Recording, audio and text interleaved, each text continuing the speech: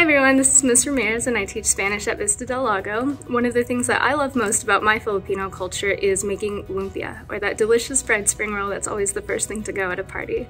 It can be a pretty long process, separating the wrappers, adding the fillings, and making sure they roll up just right so that they don't break apart while frying.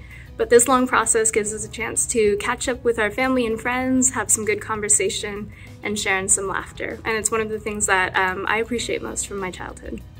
I'm Ophelia, and something I really like about my culture is trying and eating new traditional foods and making them with my parents.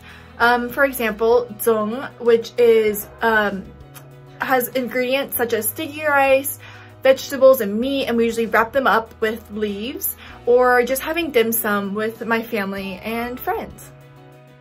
안녕하세요. 제 이름은 한서진이고 저는 미국에 사는 교포입니다. Hi everyone, my name is Leah Han and I am a Korean American. Here are some fun facts about Korea and Korean culture. So Korea is the world's most homogeneous country, and Korean is the world's most spoken language isolate. The Korean alphabet, Hangul, was created in the 15th century, and Koreans are technically 1 year older than everyone else because we consider babies to already be 1 year old when they're born, since they spent close to a year in the womb.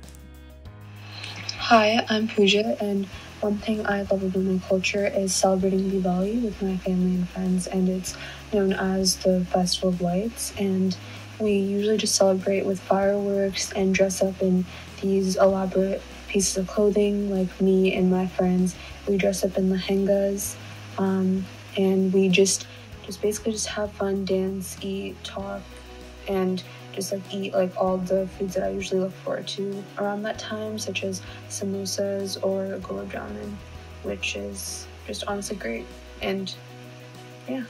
大家好, I'm Angie. So today I'm going to shed some light on the beauty of Chinese culture because I think during these times it has been quite neglected and quite misunderstood. So one of our favorite traditions is Chinese New Year, and it is the start of the Lunar New Year where we get together with our family and friends to celebrate and honor our ancestors and loved ones. And it's a great time for us to wear our qi paos, or traditional Chinese clothing, and we just have a great time and have some great food.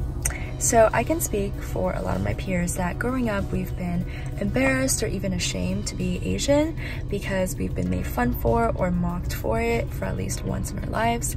But I just hope that during AAPI month and just in general that we can embrace our culture and be proud of it because it is just as beautiful and just as significant as anyone else's. 再见. Hi everybody, my name is Missa Valencia and I am one of the chemistry teachers here at Vista. As a Filipino American, one of my favorite memories of sharing my culture with others comes from my wedding day.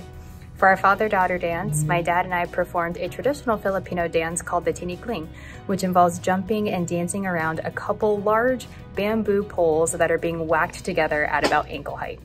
It was really fun to share that piece of our heritage with my husband's family and all of our friends, and it's something that I'll remember for the rest of my life. Happy Asian American and Pacific Islander Heritage Month! Namaskaram na Peru Avni, which basically means hello, my name is Avni and my native language Telugu, which is a language most predominantly spoken in the southern states of Telangana and Andhra Pradesh.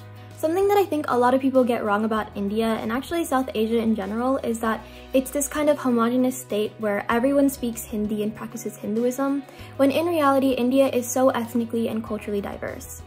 India is comprised of 29 states, each with their own cultures, histories, and traditions, and more than thousands of languages are spoken there. Hi, I'm Chloe, and my family celebrates Chinese New Year, and during Chinese New Year, we get to eat amazing food, and something that I really like doing is making dumplings in my household, and so that's like a family tradition kind of thing, and we'll do it with our sisters, and we'll get all the stuff at an Asian supermarket. And another thing that I really like is going to an Chinese restaurant every weekend or before COVID, and that was just super fun to be able to eat some good dim sum and stuff like that. So yeah.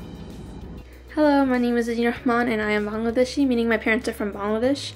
And fun fact is that the idea to celebrate International Mother Language Day was the initiative of Bangladesh, and International Mother Language Day is a worldwide annual observance held on the 21st of February to promote awareness of linguistic and cultural diversity and to promote multilingualism.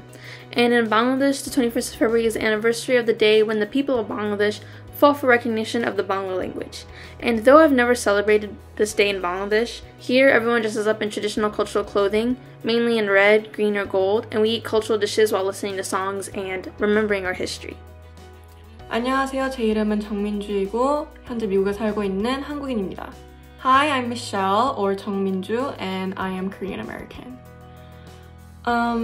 Some fun facts about Korea. 60% of Korea is covered in forest and Korea has over 3,000 islands.